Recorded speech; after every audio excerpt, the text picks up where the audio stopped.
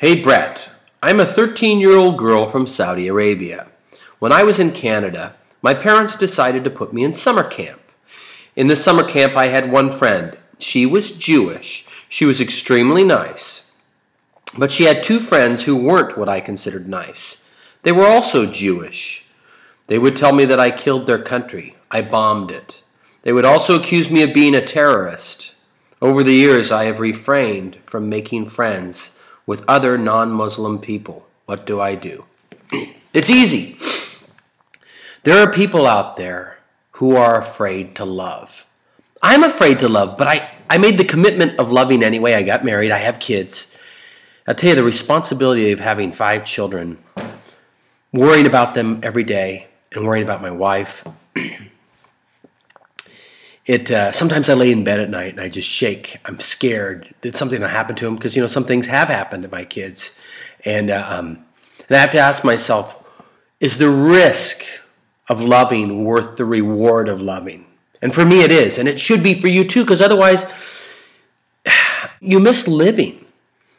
And you got a great advantage here. Look, you met these 3 girls. All 3 were Jewish. One of them was fantastic. The other were a bummer.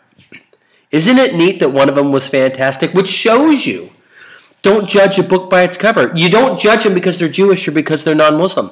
You're gonna run into people who are non-Muslims who are fantastic, who will be great friends, and who are jerks. And it's going to be the same way to a Jewish person meeting Muslims. Jews will run into Muslims that are fantastic and jerks.